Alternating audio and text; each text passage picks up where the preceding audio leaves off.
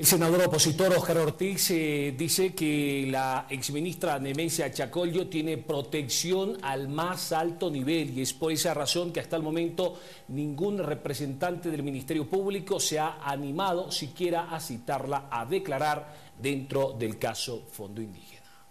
Mire, está claro pues que la ministra Achacollo no va a escapar porque tiene el privilegio de la impunidad, de la protección del más alto nivel.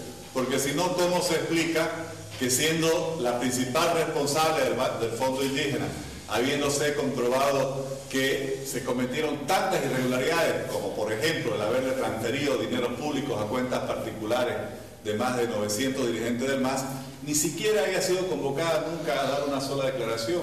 Y ahora que se supo que la convocaron directamente no se presentó.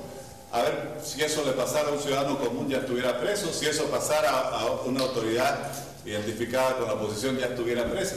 ¿Por qué ella sigue tan tranquila? Porque pues tiene la protección directa desde el Palacio de Gobierno. Bueno, si aquí la barbaridad es por qué los fiscales no la han convocado, por qué el fiscal general no toma cartas en este asunto, porque saben que están involucrados los principales dirigentes masistas y buscan darle protección e impunidad como de lugar.